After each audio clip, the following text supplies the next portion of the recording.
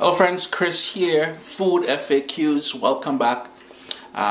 Today we're going to be talking a little bit about avocados, how to shop for them, how to choose the right one, as well as how to de-seed them, slice them, as well as cube them. Some simple techniques, but you're going to love it. Stay tuned.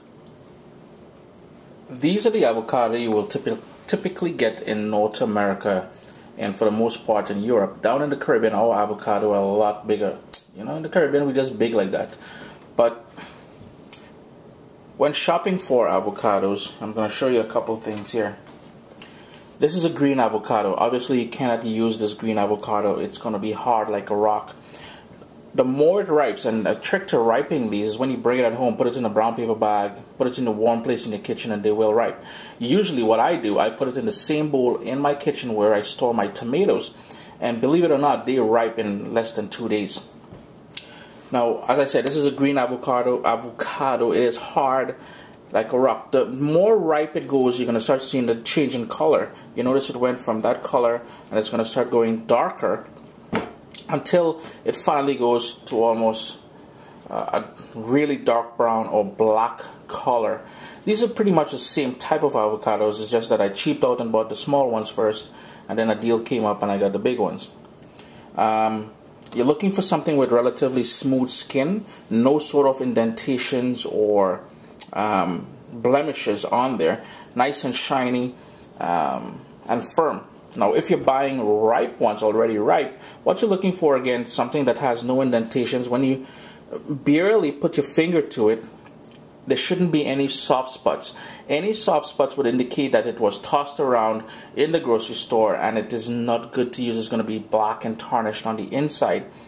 And what it should do is, when you press gently on the skin, on the surface here, it should give way slightly. That means it's fully ripe.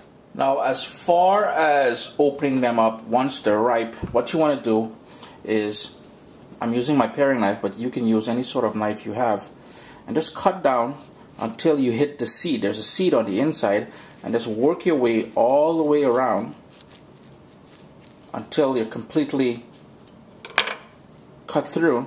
Twist, and there you go. You have that lovely avocado on the inside. Then all you would do, you knock your knife on there, twist, and remove the seed. It is that simple to have that beautiful avocado ready for you now. As far as removing the skin off the avocado, you have a couple options here. Old school in the Caribbean, what we would normally do is cut it into segments like so. So we have a nice thin segment. Let's do it one more time. And all you would do then is a sort of pointy end here. You would just peel back like so and remove that skin. So there you go, you've got a beautiful piece of avocado. Now the second option is, now it can be a little bit dangerous, so remember, you don't want to go through the skin or you will injure yourself. So just be mindful of that, and all you would do is run your paring knife just along the bottom. So it's going to go all the way through, and then it's going to run to the back of the skin here, like so.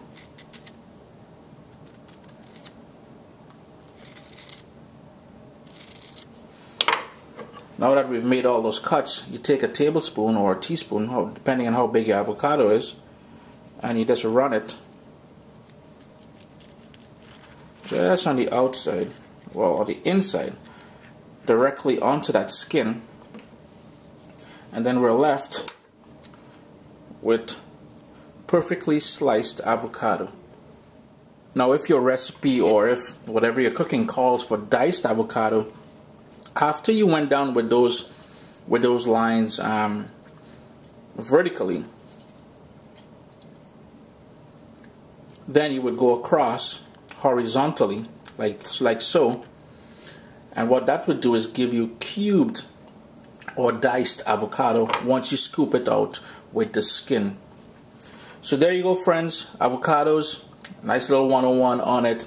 Chris here, Food FAQs. If you're interested in the recipe I'm going to do with these avocados, it is a wicked little sort of a salsa salad. Check me over on Caribbean Pot. You're going to love that video. If you guys would like to see something covered here on food FAQs. Got one big and one small one. Hit me on Twitter. I am available at Obzokee, OBZOKEE. And yeah, just tweet me. Down in the description I'll have my Twitter handle for you guys. Enjoy the day.